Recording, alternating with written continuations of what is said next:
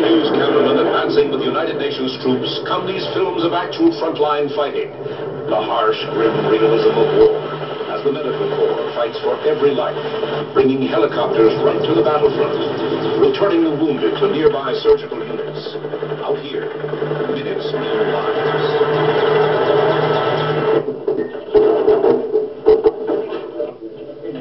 Lori, check the temperature in that chest. Come on.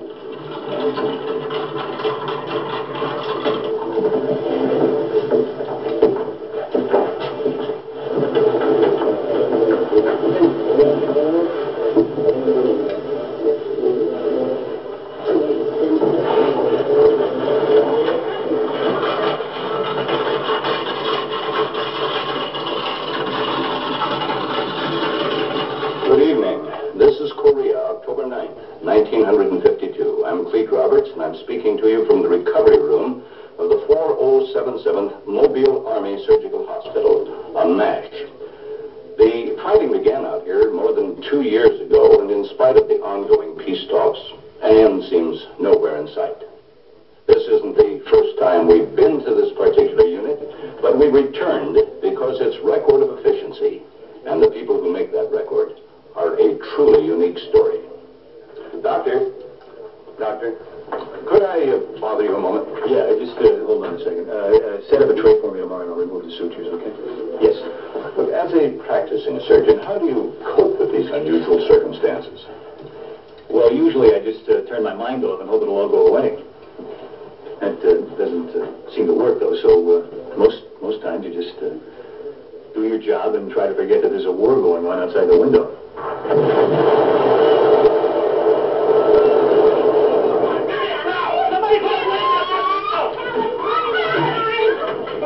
I keep calling everybody. This can't go on much longer forever.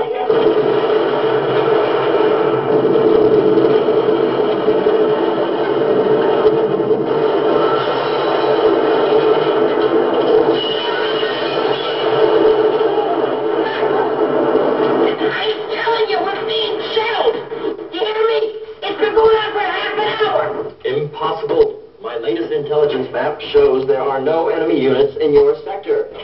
You are not being shelled, young man. If you don't believe me, listen for yourself.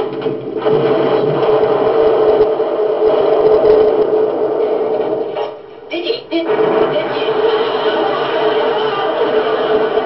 I've seen the casualty reports, and the number of wounded men that pass through here is staggering. Yeah, we've got enough clientele here to open a hospital. Makes for some long sessions in OR. I've seen surgeons so tired they almost fall asleep on their patients. Time? About 0100. 0100? I worked around the clock. Sure beats working around here. I'm so pushed I can't remember my last patient. He had quintuplets. Oh, yeah. How many more out there? I counted 19 when I came in. 19? There were 19 2 hours ago. They restock the shelves when they run out. How long have we been at this? I started surgery in 1932. I mean this session. So do I. Maybe we should charge them piecework. We can't. This is war. By the way, which war is this? The latest war to end all wars. What, huh? Plenty.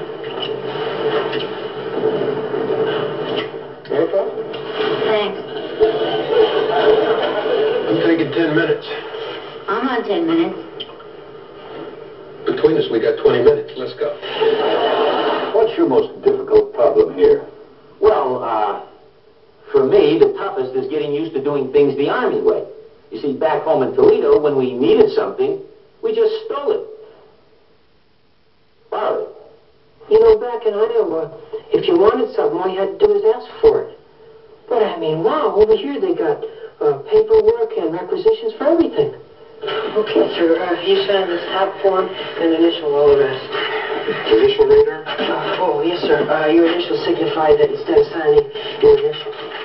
Then, you have to sign this form which states that you merely initial the forms that require signing. Then after you sign, you put your initial where you sign so that people will know that you okayed your signature with your initial. Tell me the truth. Do you understand any of this? I try not to, sir. It slows up the work. Business at hand is an incubator. That is, if my lieutenant understood what your colonel said you captains want. Right, and we need one as soon as possible. Inhalator, indicator, inoculator, infusulator. Here it is. 437 stroke R2 incubator. There she blows.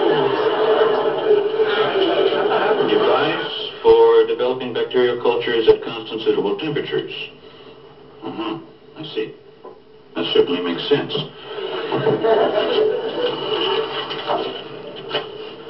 You can't have one. Beg your pardon? I checked your BEL, basic equipment list.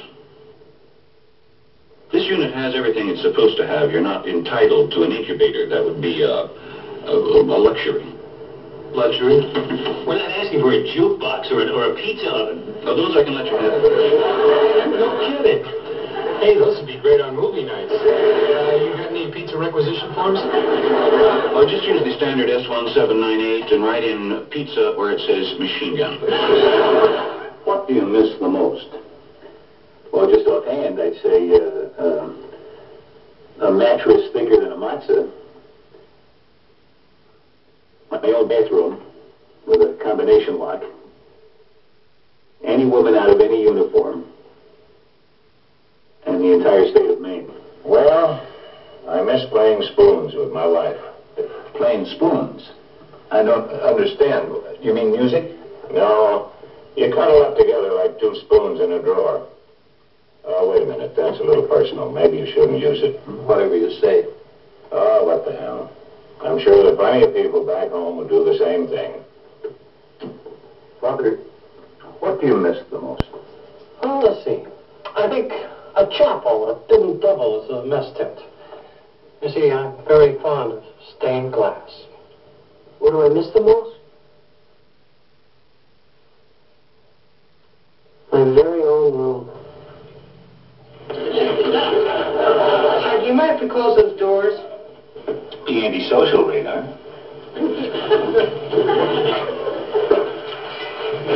Would you mind turning your head, please? Radar, I'm a doctor. I've seen more behinds than you'll ever have. Gee, I don't think it's too much to ask for one guy to ask another guy to turn his head. Your modesty is almost indecent. Well, if you're a doctor like you say, then you don't need to see any more than you've seen. My head gets sore. I love it when those little wisps of steam come out of your tiny ears.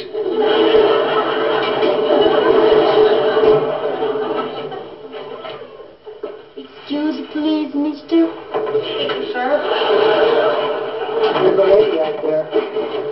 You'll have to excuse the way I look. I haven't seen a beauty parlor since Tokyo. Oh, you look just fine. Oh, thank you. What was the question? What do you miss the most around here? Around here? Well, frankly, I'd have to say a sense of order and discipline. I think you all agree that by trying to introduce more discipline, more order, I have hopefully made this a more enjoyable war for all of us.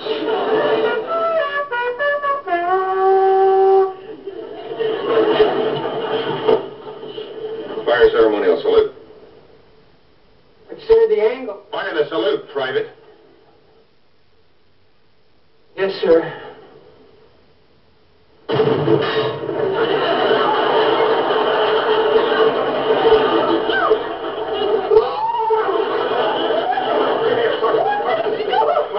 Well, one thing I miss is my wife's cooking. What am I saying? Anybody's cooking. I got it. Smell this. Oh, come on, don't start with me. I know what it smells like. I mean it. I can't eat if you do that. Just take a sniff.